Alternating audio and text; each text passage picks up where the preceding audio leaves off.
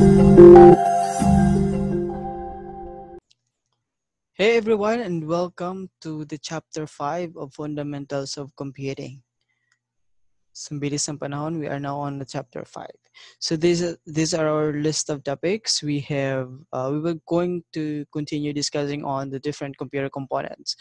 So we will be discussing about memory, random access memory, read-only memory, and we will also discuss the motherboard, the memory units, and ports. So you might be noticing that some of these topics was already discussed on the previous chapter.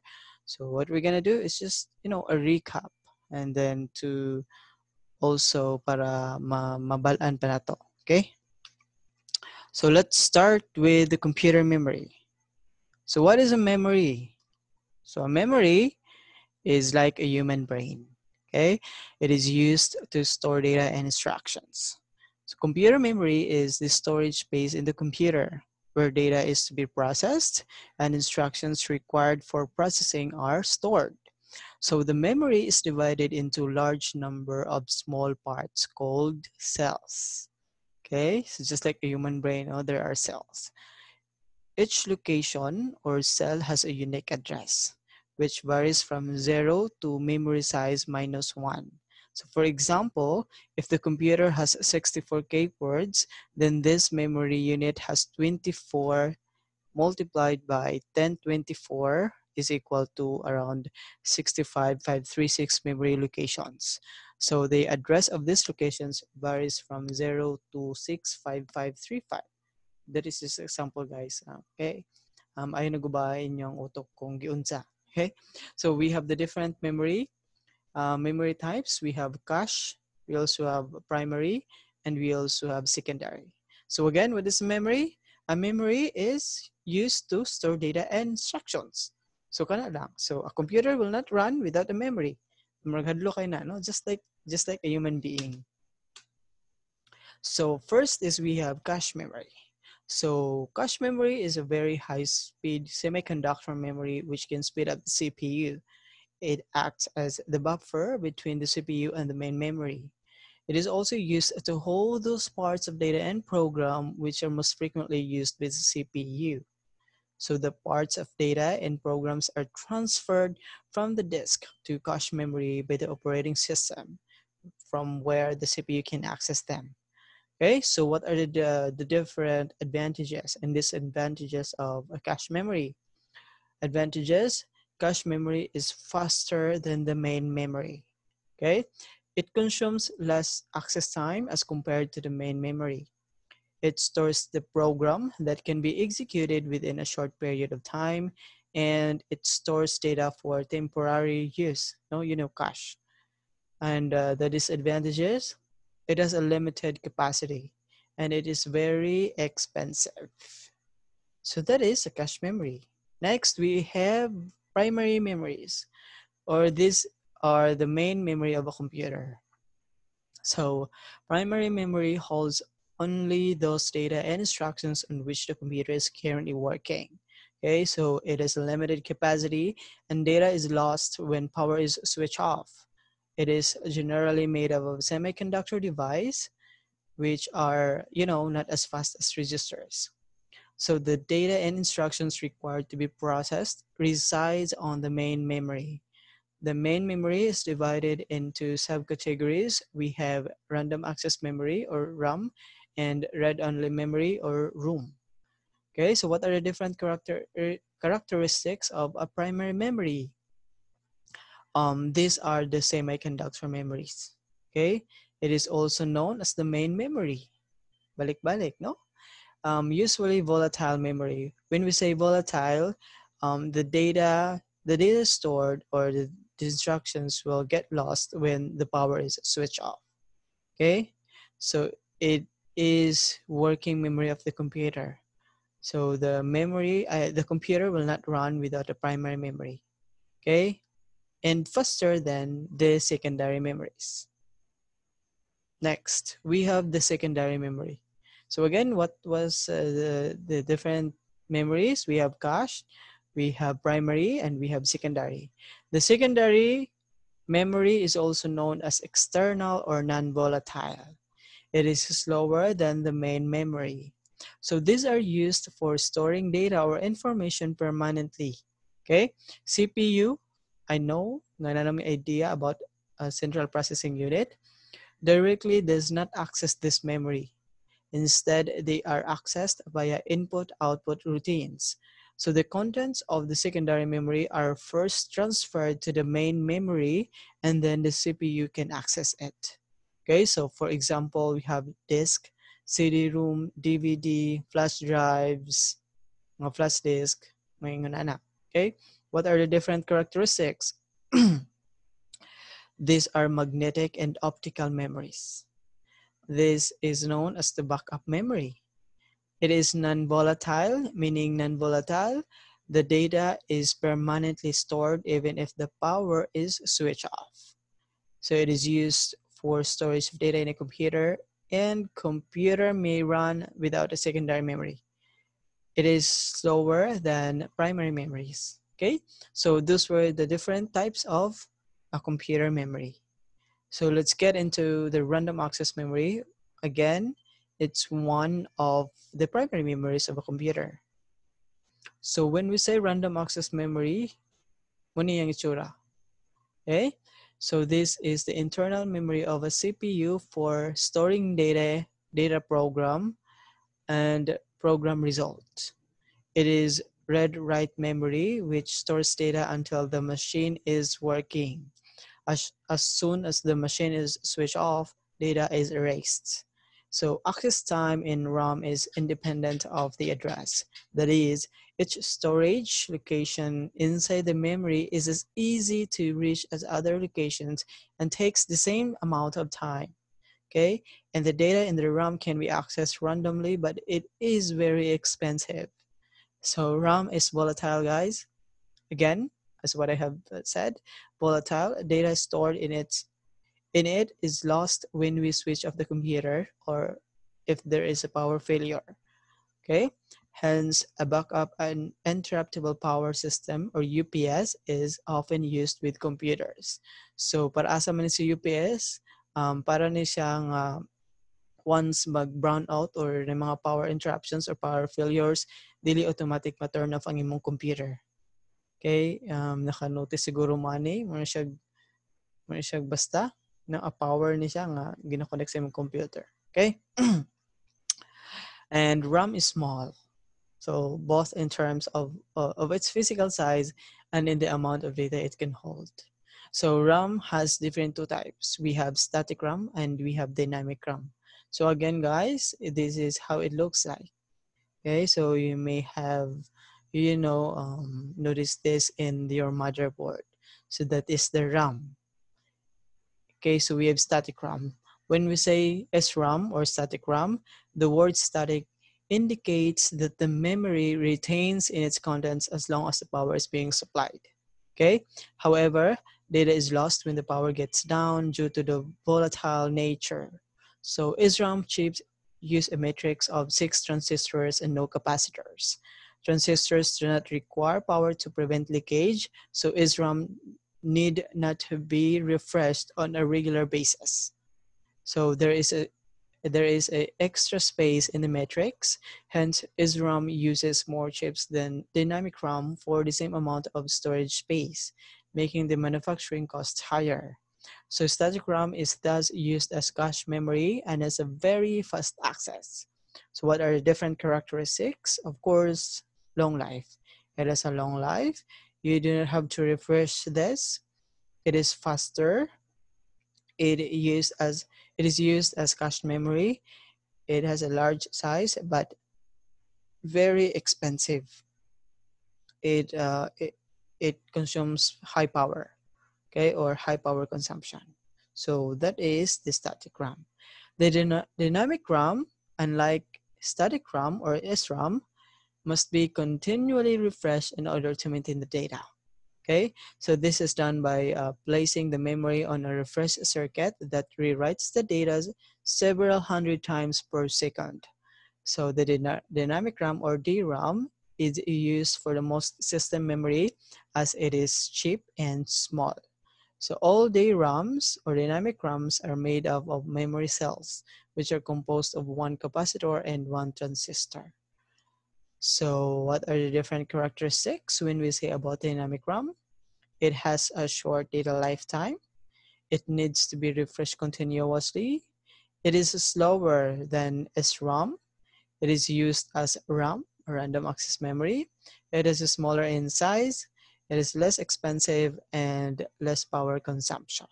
So that is dynamic RAM. I think, again, kay mo man siya ang cheap and small. So kasagara mo ning gamit, no? The dynamic RAM.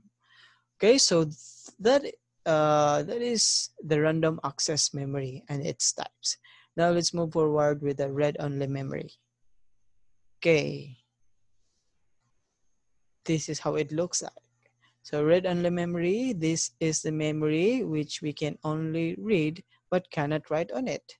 Okay, this type of memory is non-volatile.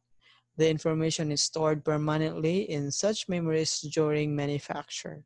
So a room stores such instructions that are required to start a computer. So this operation is referred to as bootstrap, okay? And room chips are not only used in the computer, but also in the other electronic items like washing machine and microwave oven. What are the different advantages of a room? It is non-volatile in nature, meaning the data or instructions will not get erased when your computer is turned off or there is a power failure. It cannot be accidentally changed. Okay, it is cheaper than ROMs. It is easy to test. It is more reliable than ROMs. Static and do not require refreshing. Contents are always known and can be verified. Okay, so that is the read-only memory. We have the different types of room. First is we have mask room. These very first rooms were hardwired devices that contained a pre-programmed set of data or instructions. So this kind of rooms are known as mask rooms, which are inexpensive. Okay, we also have programmable read-only memory or PROM. When we say PROM, is read-only memory that can be modified only once by a user. So the user buys a blank PROM. Okay, example, nagpalit ka. You enter the desired contents using a PROM program. Okay, then inside the PROM chip, there are small fuses which are burnt open during programming. So it cannot be programmed, it can be programmed only once and is not erasable. So once you have applied the program on it, dili na siya ma-erase and kaisaranin mo siya mabutangan. Okay? We also have EEPROM.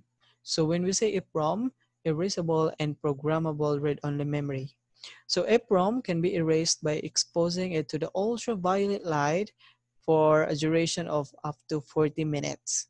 So usually an EEPROM eraser achieves this function. So during programming, an electrical charge is retained, is trapped in an insulated gate region.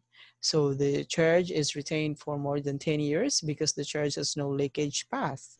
And for erasing this charge, ultraviolet light is passed through a quartz crystal window or lid. This exposure to ultraviolet light dissipates the charge. So during normal use, the quartz lid is sealed with sticker. So that is an erasable and programmable read-only memory. And we have last type of room, we have EEPROM. So EEPROM or electrically erasable and programmable read-only memory is programmed and erased electrically. Okay, it can be erased and reprogrammed about 10,000 times. So both erasing and programming take about 4 to 10 milliseconds. So in EEPROM, any location can be selectively erased in programs. So EEPROMs can be erased one byte at a time rather than erasing the entire chip. Hence, the process of reprogramming is flexible but slow. Okay? Okay, so those were the different types of main memory. Okay, the random access memory and then the read-only memory. So if naamoy wala kayo nasabtan, just ano, reread again, basaha balik, and then I hope you understand kung saan lang mga different functions. We have the motherboard. Okay, this one. So the motherboard, I hope you guys have seen this, no? If you have computers or if you have system units, no, this is how it looks like. This is where you're going to, input the different components or other parts of a computer. Okay, so the motherboard serves as a single platform to connect all parts of a computer together. Okay, so it connects the CPU, the memory, the hard drives, the optical drives, the video card, sound card, and other ports in expansion cards directly to via cables. So it can be considered as the backbone of a computer. Okay, so as easy as that. I hope you understand the motherboard. So what are the different features of a motherboard? It varies greatly in supporting various types of components. Okay, it supports a single type of CPU and few types of memories. So video cards, hard disk, sound cards have to be compatible with the motherboard to function properly. So motherboard, cases, and power supplies must be compatible to work properly together. Okay, so that is how it looks like. The motherboard also is mounted inside the case and is securely attached by small screws through pre-drilled holes. And it contains ports to connect all the internal components. And it provides a single socket for CPU, whereas for memory, normally one or more slots are available. So motherboard provide ports to attach the floppy drive, the hard drive, the optical drives via ribbon cables. Motherboard carries fans and a special port designed for power supply. So there is a peripheral card slot in front of the motherboard using which video cards, sound cards, and other expansion cards can be connected to the motherboard. Okay? And on the left side, motherboards carry a number of ports to connect to the monitor, printer, mouse, keyboard, speaker, and network cables. So motherboard also provide USB ports, which allow compatible devices to be connected in plug-in or plug-out fashion. Okay, so for example, pin drives, digital cameras, and etc. Don't worry guys, because I will be providing a video on how, the other components attached to the motherboard. Okay, para, mas masabtan pa ninyo. So we have the different popular manufacturers of a motherboard. So we have Intel, Asus, AOpen, ABIT, BioStar, Gigabyte, and MSI. Okay, so this one is an Asus. This is a sample of an Asus motherboard. Okay, so you just choose to those different manufacturers.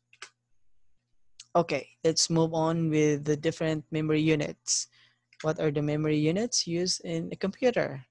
So memory unit is the amount of data that can be stored in the storage unit.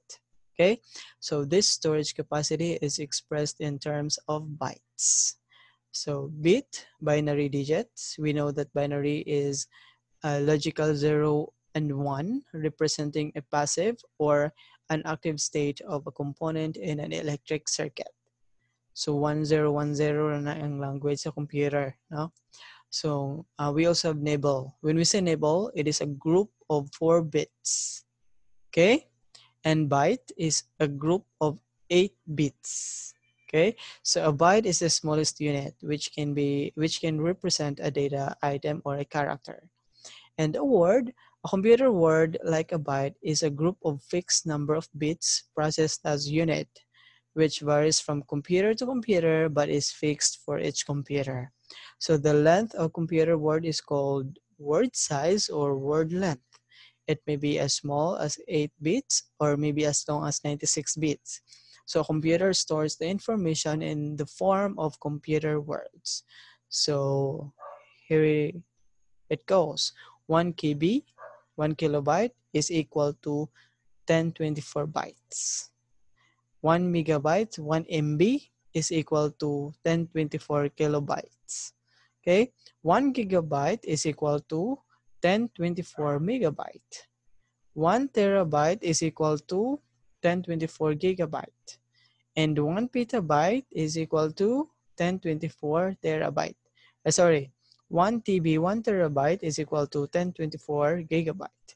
And then 1 petabyte, 1 PB is equal to 1024 terabyte. Okay, so that is the memory units. Okay, let's move on with the different computer ports. First is we have, okay, what is a port? Port is a physical docking point using which an external device can be connected to the computer. So it can be programmatic docking point through which information flows from a program to the computer or over the internet. So characters of ports, we have external devices are connected to a computer using cables and ports. So ports are slots on the motherboard into which a cable of external device is plugged in. And examples of external devices attached via ports are the mouse, keyboard, monitor, microphone, speakers, and etc. So I know and really believe it's, understandable what a port is. Okay, first we have serial ports. So serial ports is used for external modems and older computer mouse. Okay, it has two versions. We have 9 pins in 25 pins model. Data traveled at around 115 kilobits per second. So if you might have noticed, inani ang iyang tsura. Okay, and ang serial cable nga ginagamit is mga ingani. Okay, so that is serial port. Next is parallel port. So para asa man si parallel port, inani yang itsura guys. It is used for scanners and printers. Okay? Also called the printer port. So it has a 25 pin mode and IEEE 1284 compliant Centronics port. So ingon ani ang yang itsura. Okay, para asa si parallel port for scanners and printers. Makita ninyo siya sa likod sa inyong computer or for laptops, kay USB cable naman ang gamit niya, no, for printers. We also have PS2 port, okay? Used for old computer keyboard and mouse. So these are the old one. It is also called the mouse port. So most of the old computers provide two PS2 port, each for the mouse and keyboard. It is IEEE 1284 compliant Centronics port. Okay, again, that is how it looks like. Next is we have USB or Universal Serial Bus or USB port. Okay, so USB port, it can connect all kinds of external USB devices such as external hard disks. And we also have printer, scanner, mouse, keyboard, and etc.